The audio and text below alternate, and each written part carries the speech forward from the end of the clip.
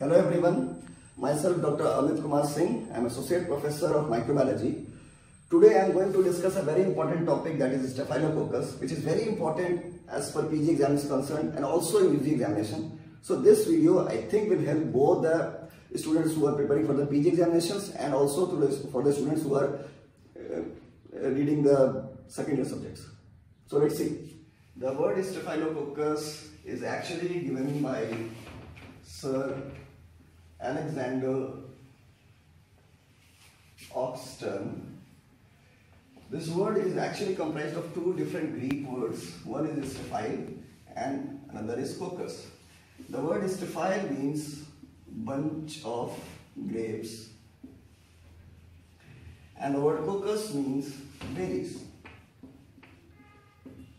So you can see that this word actually describes the arrangement or appearance of the bacteria, whereas this word is actually describing the shape of the bacteria. So by knowing the name itself, you can understand that it is actually saying that it is a round shaped bacteria with cluster arrangement. So in Staphylococcus there are two important species. One is Staphylococcus aureus and another is Staphylococcus epidermidis. Today I am going to discuss in detail about Staphylococcus aureus and briefly about other Staphylococcus. So now all of you know that Staphylococcus is a gram-positive cocci. So this gram-positive cocci is actually classified into two different families. One is Micrococcus and another is Streptococcus. So this Micrococcus family has got two genus. One is Staphylococcus and another is Micrococcus. And this Streptococcus family has got a single genus known as Streptococcus. Okay. So now we should know that how to differentiate between these two families, as both of them are gram-positive cocci. So we'll see that what test we can perform to differentiate these two, and basically it is the basis of classification of Staphylococcus and Streptococcus both. Before that, I am going to tell you that how to differentiate between these two Micrococcus. So the major difference between Staphylococcus and Micrococcus is that Staphylococcus is fermentative, whereas Micrococcus is oxidative. So whenever we will do a fermentation test, we will find that Micrococcus is showing oxidative reaction, whereas Staphylococcus is showing fermentative reaction. And a test which can be asked in examination, which is used to differentiate between Staphylococcus and Micrococcus, is modified oxidase test. Okay, and another method to differentiate between these two is Hughes and Lifson's oxidation fermentation test, in which I already told you that Staphylococcus will show fermentative reaction and Micrococcus will show oxidative reaction.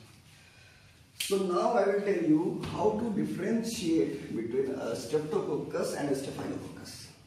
Okay. Suppose if in a gram staining, if you are seeing a gram-positive cocci, so first of all we will perform a catalase test. So if the bacteria is showing a positive reaction, then that is Staphylococcus. And if it is showing a negative reaction, then it belongs to Streptococcus genus. Further, the Staphylococcus can further be categorized into two different categories on the basis of test known as coagulase test. So if coagulase test reaction is positive, so the most common species which is coagulase test positive is Staphylococcus or yes. And if it is negative, it is further classified in a group which is known as cones. The full form of cones is Coagulase negative Staphylococcus. Streptococcus can further be classified into 3 different categories on the basis of hemolysis shown in blood agar.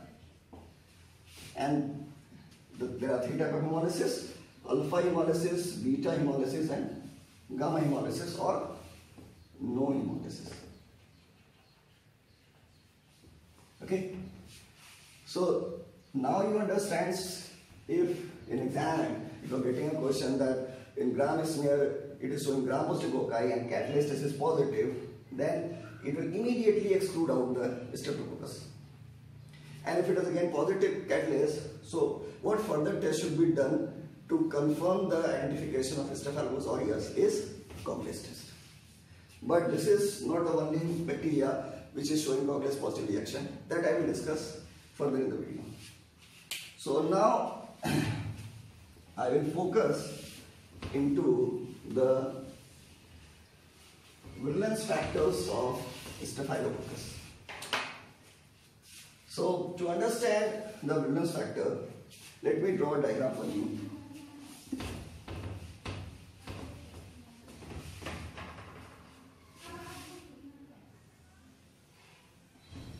And it is a cocci, so it should be round in shape. So first of all, I will draw this outer layer of the cell, which is called as cell membrane. Fine. Then I will draw another layer, which is peptidoglycan layer. Outer to peptidoglycan there is another layer,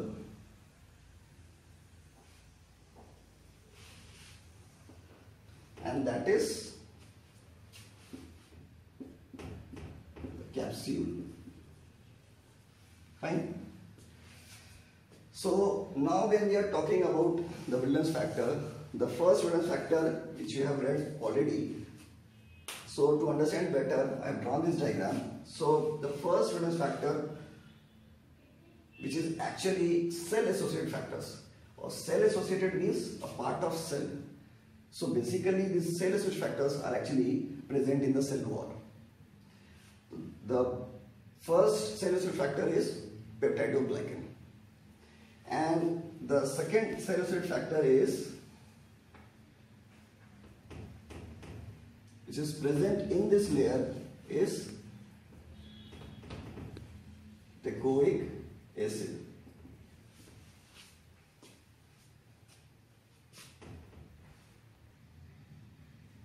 So peptidoglycan, so what is the role of peptidoglycan in disease pathogenesis? How it is becoming a virulence factor?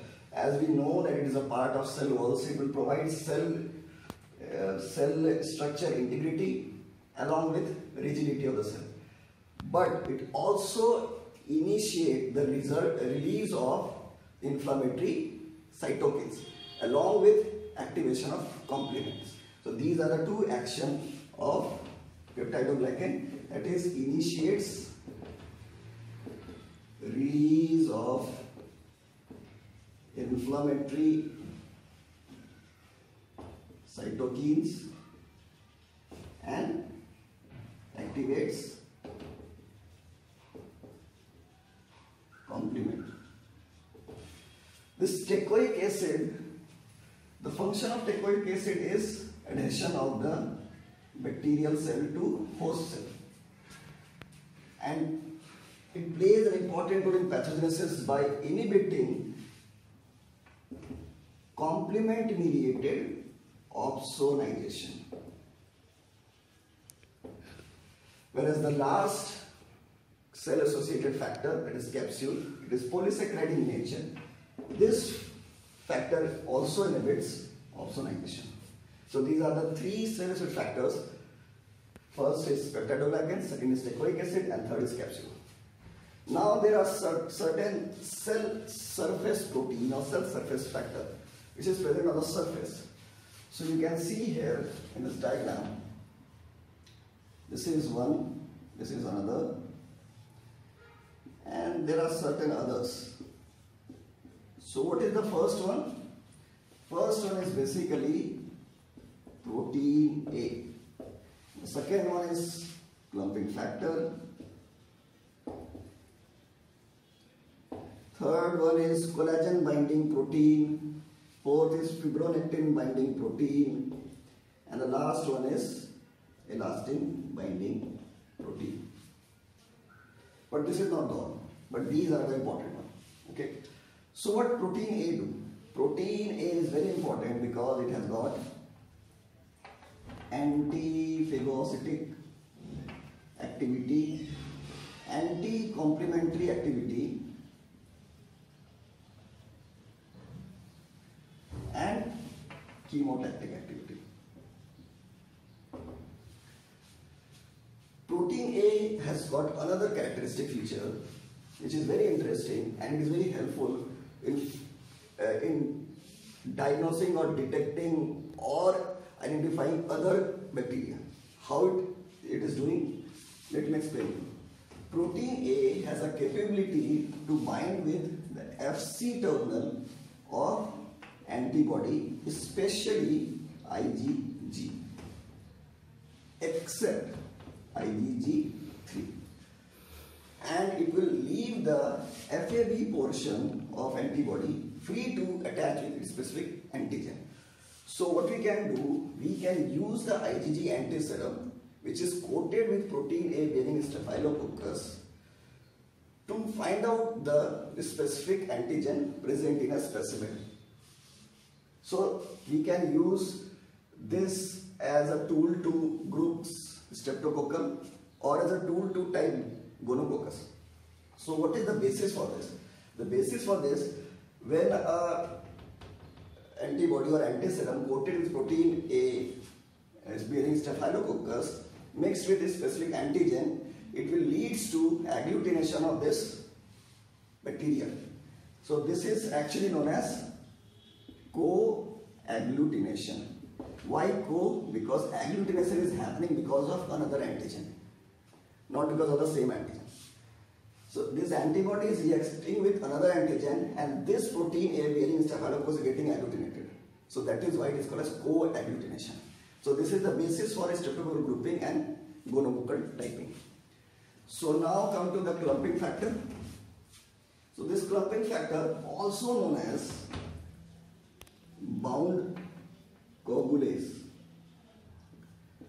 Bound coagulase or clumping factor, that means it will remain bound to the surface. That is why it is called as bound coagulase. It actually leads to formation of clumps when a suspension of Staphylococcus is mixed with plasma. So this is the basis of slide coagulase test. Okay.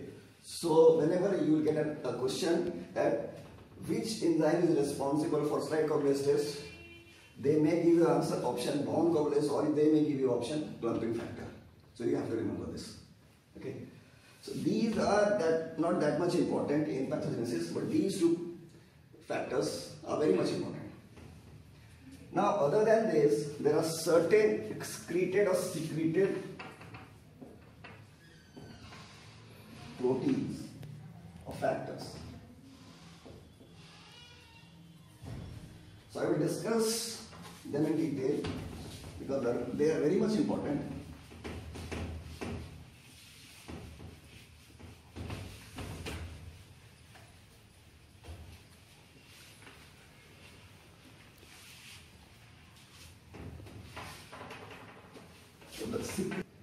So the secreted proteins are basically of three different types, which is secreted by the bacteria. One is enzyme, another another is toxins and invasins. So what are they? First I will list it out. Enzymes are coagulase enzyme, hyaluronidase enzyme, DNase,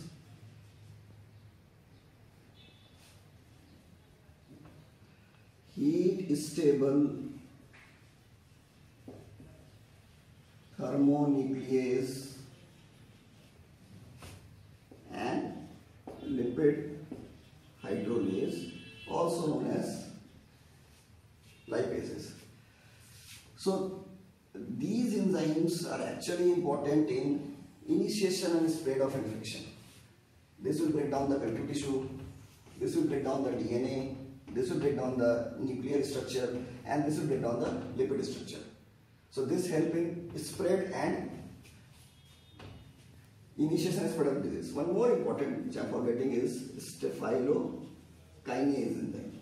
This also helps in initiation of the disease or infection.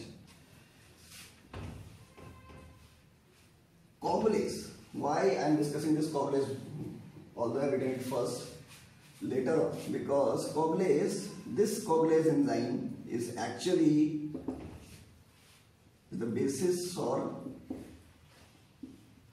tube coagulase test. Previously, I have told you that clumping factor is responsible for slide coagulase test, and this coagulase, which is a secreted enzyme, is responsible for tube coagulase test. It is also known as free coagulase. That was bound coagulase, and this is free coagulase. Okay. So basically, this free coagulase will bind with coagulase reacting protein present in plasma and converts fibrinogen into fibrin clot, leads to coagulation of the plasma. So this is the principle of tube coagulase test. Okay.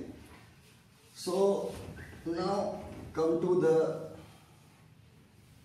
toxin. Before discussing toxin, I wanted to tell you the other enzymes like DNA, staphylococcus, and lipid hydrolase. These are present in Staphylococcus and Staphylococcus both.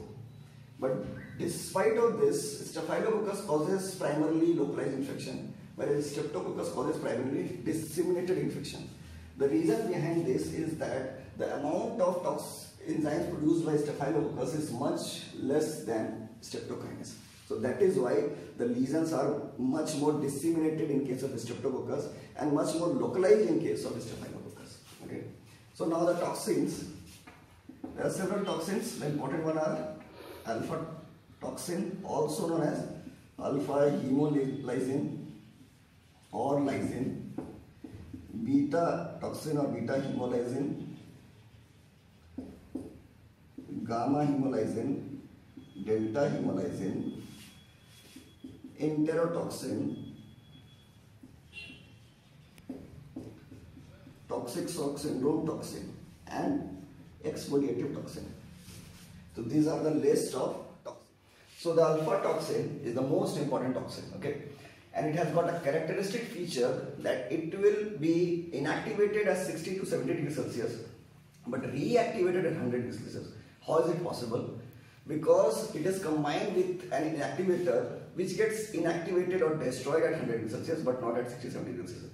So that is why the inactivator is inactivating it at 70 degrees Celsius but not inactivating at 100. So this is characteristic of alpha toxin. What it causes? It is basically leukocytic. It causes lysis of RBCs, especially the RBCs of rabbit and not sheep and human. It is cytotoxic and dermonecrotic, and obviously it is lethal. The next one is beta hemolysin. Alpha toxin is the most important toxin of Staphylococcus aureus, and it is actually has got a very characteristic feature because it got inactivated at 100 degrees Celsius. The alpha toxin is the most important toxin of Staphylococcus, and it has got a characteristic feature that it got inactivated at 60 to 70 degrees Celsius but reactivated at 100. The reason behind that is it is combined with an inactivator at 60 to 70 degrees Celsius. This activator is not get destroyed, but at 100 it got destroyed. So that is why it got reactivated at 100 but inactivated at 60 to 70 degrees Celsius. And other functions of or other reactions which we can say which will be produced by alpha toxin in the body is it is leukocytic, cytotoxic, dermonecrotic, and it also lyses RBC, mainly of rabbits but not of sheep and human. This beta hemolysin lyses sheep RBC and it exhibits a hot-cold phenomenon. What is hot-cold phenomenon? Hot-cold phenomenon that this hemolysis is exhibited, started at 37 degrees Celsius but exhibited only after chilling. Okay, so that is why it is called as hot-cold phenomenon. Gamma hemolysin is basically a bicomponent toxin. It is formed by two components. Now coming to introtoxin. Introtoxin is actually responsible for staphylococcal food poisoning, and the characteristic feature of staphylococcal food poisoning is that the disease presentation starts within 1 to 6 hours of consumption of food containing the preformed toxins. If the food doesn't contain preformed toxin, if it contains only the bacteria, then it will not cause the disease. To cause the food poisoning, it should possess the preformed toxins. Okay, so and almost 50 to 60% strains of Staphylococcus aureus produces this toxin. And this toxin has got several antigenic types. Of this, most important antigen type is A. Others are B, C1, C2, C3, D, E, G, and H. And the food items which is responsible for staphylococcal food poisonings are meat, fish, milk, and milk products.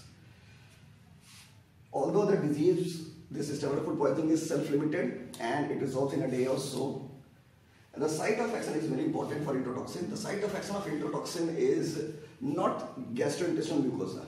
It is actually the autonomic nervous system. So it acts on the vagus nerve or vomiting center of the brain and leads to nausea, vomiting, followed by diarrhea. So important point to note here that staphylococcal food poisoning mainly present with vomiting, then diarrhea will occur.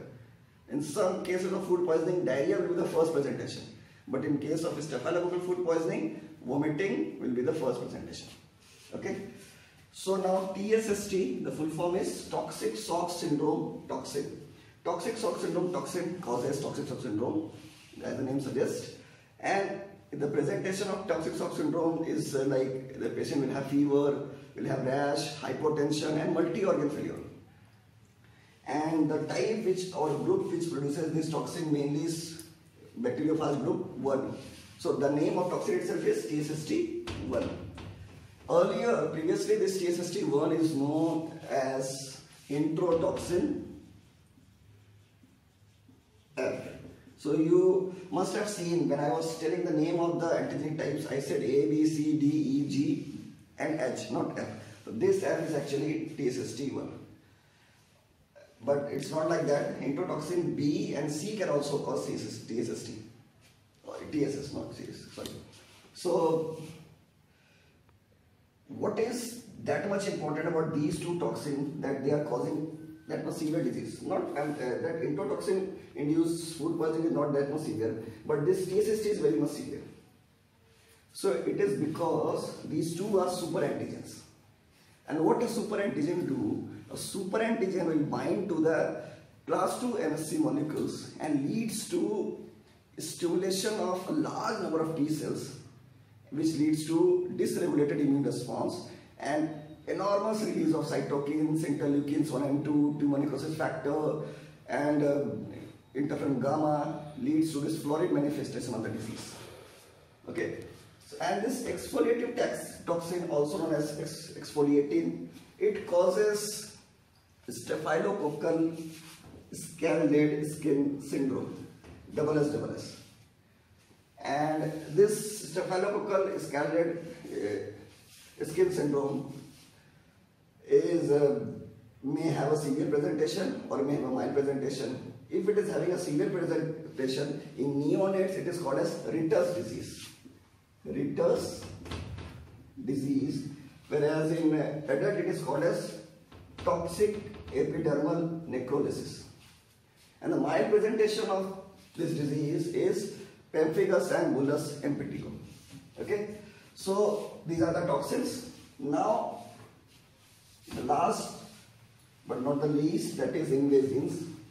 And this is actually one more important thing I forgot to tell you, that all of you know that TSST is produced by Staphylococcus and TSS is caused only by Staphylococcus, but it's not like that. TSS can also be caused by certain M types of Streptococcus pyogenes. So you should always remember this thing also, that TSS is not only caused by Staphylococcus, it can also be caused by Streptococcus. Okay. So now this invasion, only one invasion is there, that is PVL. The name is Panton Valentine leukocidin. It is basically pore forming protein and it has got two components. One is S and another is F component. So it is also a bicomponent. Previously I told you one bicomponent toxin, that is gamma hemolysin. So this gamma hemolysin and this PVL, that is Panton Valentine leukocidin, are called as synergohypnotropic toxin. Synergohypnotropic toxin. So basically, what is the meaning of this term? That these two are secreted proteins and these are not associated with each other.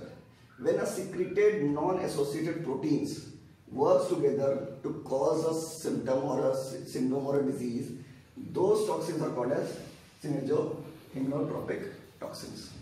Okay. So example of synergohypnotropic toxins are PVL and gamma hemolysin. PVL has got recently gained importance because of community acquired MRSA. What it is, I will discuss later in this video. So this is about the various factors of Staphylococcus aureus.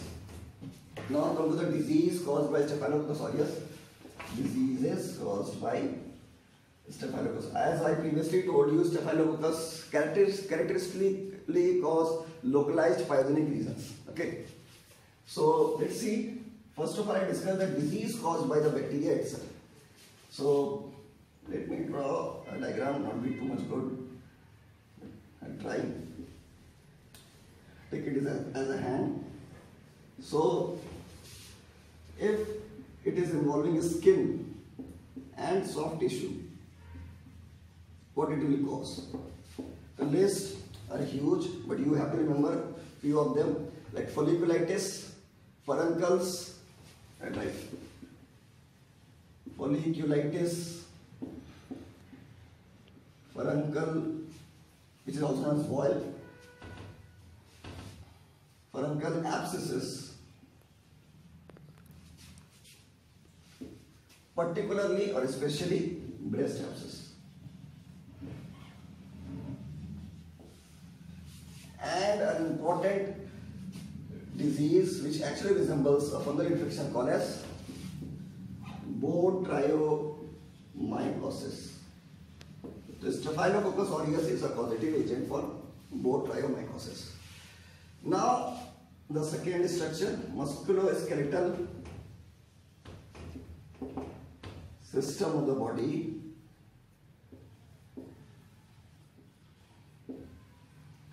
The disease caused in this system by Staphylococcus important one are osteomyelitis, arthritis, most common joint involved is knee joint, and pyomyositis.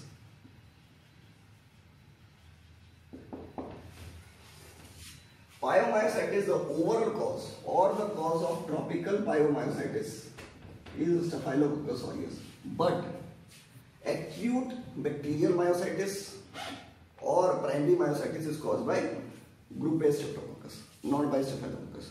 So the question is about tropical pyomyositis or overall pyomyositis, the causative agent is Staphylococcus aureus. If it is about acute bacterial pyomyositis or primary myositis, the answer should be Streptococcus, group A Streptococcus. Now coming to the respiratory system. In the respiratory system, it will cause tonsillitis, pharyngitis, sinusitis. In lung, it will cause bronchopneumonia and important disease in neonates, that is pneumatosis. Okay, and in CNS, it will cause abscess and meningitis. Fine. And in endovascular system, it will cause bacteremia, pyemia, septicemia, and endocarditis. I will discuss in detail because endocarditis is very important as PG exam is concerned. So the causes of endocarditis, different type of endocarditis are like this: native valve endocarditis. Native valve endocarditis is the overall most common cause is Staphylococcus aureus, and it is also an important cause of hospital acquired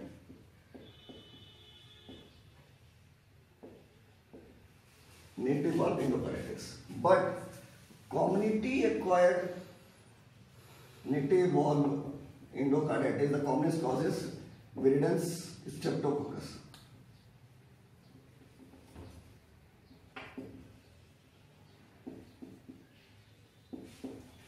Okay. The second endocarditis type of endocarditis is prosthetic valve endocarditis. Again, it is divided into two types: early and late. Early means less than 12 months. The commonest cause for this is not Staphylococcus aureus, it is Staphylococcus epidermidis. Whereas for late, more than 12 months, the causative agent is viridans streptococcus. Overall, the causative agent, if the question doesn't mention early or late, then the answer should be Staphylococcus epidermidis. And endocarditis in IV drug users, again it may be right-sided, it may be left-sided. So if it is right-sided, then the causative agent is Staphylococcus aureus. If it is left-sided, Enterococcus followed by Staphylococcus aureus. Overall, again Staphylococcus aureus. Subacute endocarditis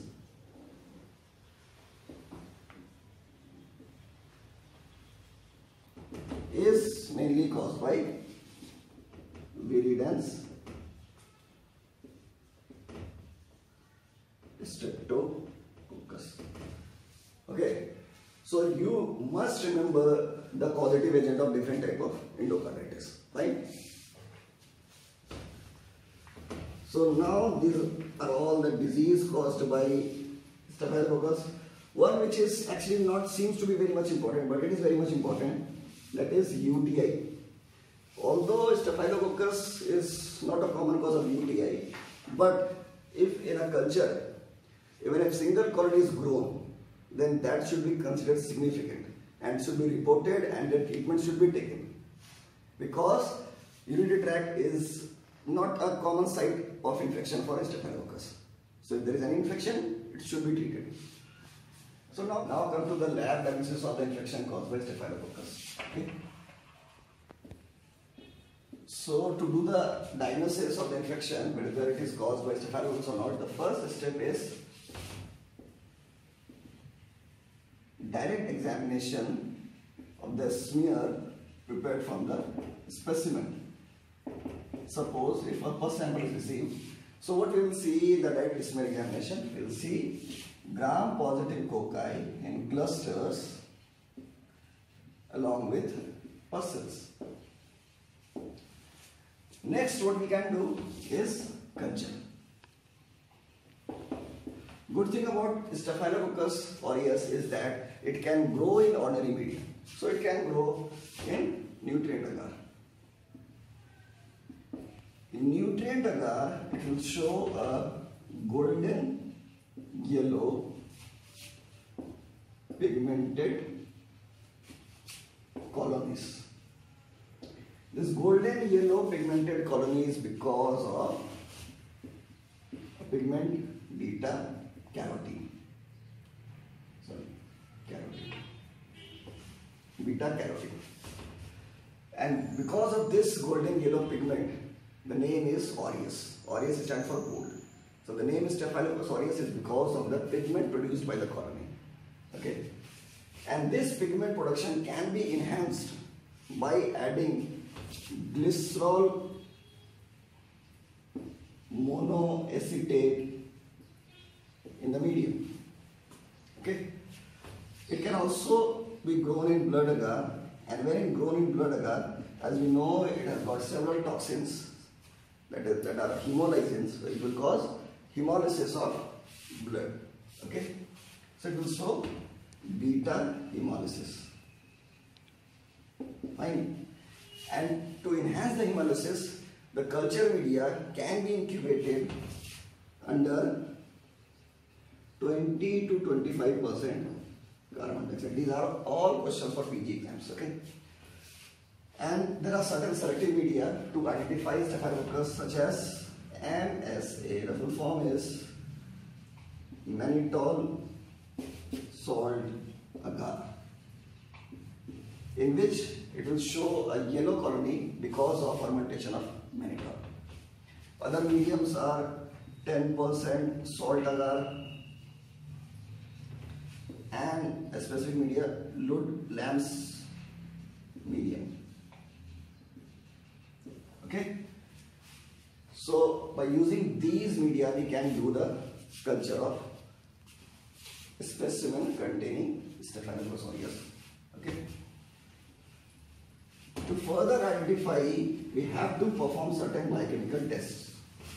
So what will be the biochemical reactions for Staphylococcus?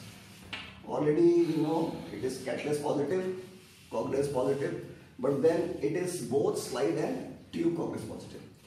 Other bacteria which are slide and tube coagulase positive, both slide and tube coagulase positive, are Staphylococcus, both slide and tube, Staphylococcus hycus and Staphylococcus intermedius.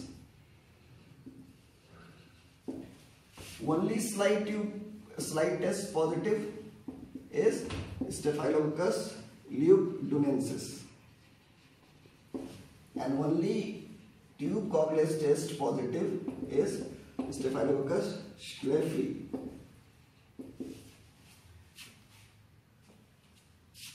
Okay, so these are the examples which I have told you earlier, that Staphylococcus aureus is not only which is coagulase positive. There are certain other bacteria from the same species which are same genus which are coagulase positive. Okay, fine. So other biochemical tests, that it will liquefy gelatin. MR and BP test is positive. Indole is negative. And DNase 30 stable thermonuclease phosphatase tests are positive because they contain these enzymes. Okay. So now it is identified. Now we have to type the bacteria. To type the bacteria, the method uses phage typing. The method uses phage typing by using bacteriophage. The National Reference Center for doing staphylococcal phage typing is at Maulana Azad Medical College, New Delhi. That is MAMC, New Delhi. And the epidemic strain of staphylococcal, the phage type is, the most common phage type is 8081. Okay, so you may get this question in the exam, that which phage type is of Staphylococcus aureus is much prevalent, that is 8081. Okay, so now coming to the treatment of staphylococcal infection. Earlier, when there was no resistance, the treatment of choice was benzyl penicillin. If the bacteria is resistant to benzyl penicillin, then the drug of choice is nephicillin or oxacillin, maybe cloxacillin also. If it is resistant to these antibiotics, then the drug of choice is vancomycin. If it is resistant to this antibiotic also, then the drug of choice may be linezolid, maybe teicoplanin, maybe quinipristine, dalfopristine. So over time, these antibiotics are no more working on these bacteria because of the development of resistance. And this development of resistance is mainly because of overuse or irrational use of antibiotics in healthcare settings. So now you can see this benzyl penicillin, it is resistant.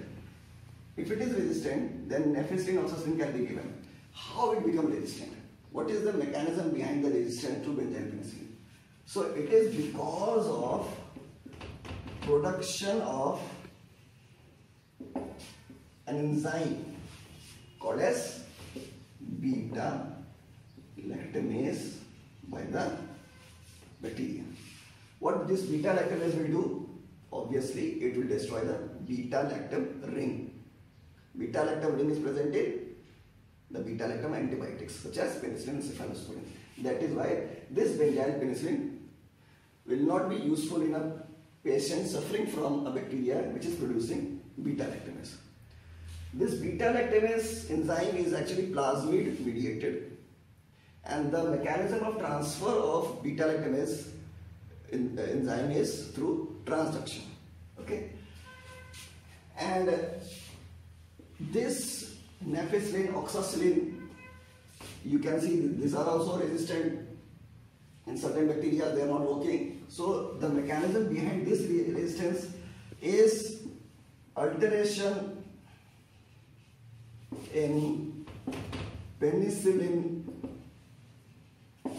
binding protein. What is this penicillin binding protein? That is, it means to say that there will be a change in the protein which actually binds with the penicillin in the bacteria. So it will change. The bacteria will change the protein itself. How the bacteria is changing and why the bacteria needs a penicillin binding protein?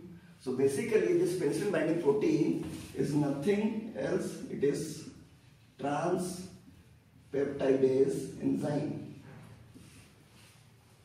And this transpeptidase enzyme, you must be knowing that it helps in synthesis of cell wall by cross-linking the NAG and NAM. Okay. So this enzyme is actually known as penicillin binding protein because penicillin will bind with this enzyme and inhibits the cell wall synthesis and destroy the bacteria. So if the bacteria will alter the structure of penicillin binding protein, then penicillin will not bind with it and that bacteria will resist to that antibiotic. So because of that, because of this alteration in penicillin binding protein, bacteria is resistant to most of the penicillins. Okay. So usually in a normal bacteria which is not resistant to these antibiotics will have 4 different forms of penicillin binding protein, 1, 2, 3 and 4. And the bacteria which is resistant to these antibiotics will have an altered PBP which is known as PBP2A. Okay. So PBP2A is the reason behind that the bacteria will not be affected by penicillin because it will not bind with the penicillin. Penicillin will inactivate the already present proteins but will not inactivate this PBP2A. So this resistant mechanism or the bacteria which is having this mechanism are called as methicillin resistant Staphylococcus aureus, in short MRSA. So MRSA bacteria will contain an additional PBP, that is PBP2A. So this PBP2A is actually mediated by MICA gene, and this MICA gene is present in a mobile genetic element called as SCC-MAC. What is SCC? Staphylococcus chromosomal cassette. So obviously this is chromosomal coded gene. Okay, this is plasmid mediated, this is chromosomal coded. Okay, so this SSA-MAC has got several types, 1, 2, 3, 4, 5, 6. On the basis of the types or on the basis of the occurrence of the disease, MRSA is further classified into 2 types.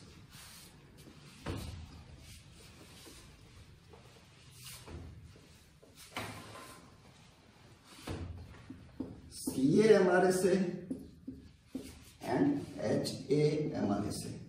What is CA and what is HA? CA is community acquired MRSA and HA is hospital acquired MRSA.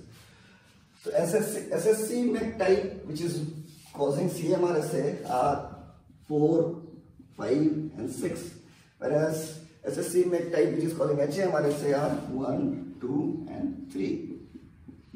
Okay, and the CA-MRSA seems to be from community, but these are more virulent, whereas HA-MRSA are less virulent. But as it is from community, it is less drug resistant, and this is multi-drug resistant. If you remember, when I told you about the valence factor, I told you that PVL has gained its importance because of its association with CA-MRSA. So CA-MRSA strains will produce PVL, whereas HA-MRSA will not produce PVL. And the infection in CA-MRSA will have features like necrotizing fasciitis due to invasive infection of skin and soft tissue, whereas HA-MRSA will cause perioperative wound infections. Okay. So this is about CA-MRSA and HA-MRSA. And one more oxacillin resistant Staphylococcus aureus known as Borsa. Borsa is nothing borderline oxacillin resistant Staphylococcus aureus. This is not because of altered PBP. It is because of hyperproduction of beta-lactamase. Okay. Even though it seems to be similar to MRSA, it is not similar to MRSA, it is associated with beta-lactamase production. Okay. So now how to detect MRSA? There are several ways. In brief, one method is disk diffusion method, in which we will use cefoxitin, which is an antibiotic, disk 30 microgram. Or we may use oxacillin 1 microgram, but this is not recommended nowadays. Only cefoxitin 30 microgram disk is recommended to detect methicillin resistance. Another method is by using a oxacillin screen agar media, which contains 6 microgram per ml of oxacillin. To detect beta-lactamase, there are methods. First method, this is for MRSA, and this is for beta-lactamase. For beta-lactamase, the method is penicillin zone edge test, and another one is nitrocephin based test. Okay, so these are all the tests which can be done to detect the resistance to the antibiotics. First one is disk diffusion test using cephalosporin disc or oxygen disc. Here we will see the diameter of the zone of inhibition. If the diameter is more than 21, it is considered as sensitive, less than 20 considered resistant. Oxygen screen agar, we will see the growth. Okay, and penicillin zone edge test to detect beta-lactamase production. If there is sharp zone edge, zone of inhibition has got sharp edges like cliff, then it is positive. If it is fuzzy, then it is negative. And in nitrocephin based test, if it changes the color from yellow to pink of the media, then it is positive, otherwise it is negative. So these are the tests to determine the various mechanism of resistance. Okay. So now what is the treatment of MRSA? As we can see, the drug of choice for MRSA is vancomycin. Other drugs are linezolid, quinipristine, dalfapristine, teicoplanin, daptomycin, and also for skin infection, topical ointment of mupirocin 2% can also be used. All beta-lactam antibiotics should be avoided, but the fifth generation cephalosporin like ceftaroline or ceftriaxone can be used to treat MRSA. So this is the treatment of MRSA. Now another entity you can see is resistant to vancomycin. That is also known as VRSA or vancomycin resistant Staphylococcus aureus. There is another form of vancomycin resistant called as VISA. In short, you can see it is VISA. That is vancomycin intermediate Staphylococcus aureus. This is actually a high level resistance in which the MIC is more than 16 microgram per ml, whereas it is a low level resistance where MIC is 4 to 8 microgram per ml. There is another terminology called as heterogeneous vancomycin intermediate Staphylococcus aureus. This is an initial form of VISA. Heterogeneous means some of the strain will be resistant and some of the strain will be sensitive to vancomycin. When it will become VISA, all of the strain will become resistant to vancomycin. Okay, so now coming to the mode of transmission of infection caused by Staphylococcus. The most commonest way of transmission of Staphylococcus infection is through hands of healthcare workers. That means it should be present, or the most common site of colonization for Staphylococcus aureus should be skin. But along with the skin, the commonest site of colonization is anterior nares and skin of axilla, perineum and groins. And what should be the effective mode of prevention of this transmission? Obviously, when I am saying it is transmitting through hands of healthcare worker, so the best way to prevent this is hand washing. And what if a healthcare worker is actually colonized with Staphylococcus aureus? How to treat? The treatment is application of 2% mupirocin ointment for 5 days. And then it should be cultured again to see the presence of MRSA. If it is not present, then fine. If it is present again, it should be applied for next 5 days. Okay. So this is the treatment of nasal colonization of Staphylococcus aureus.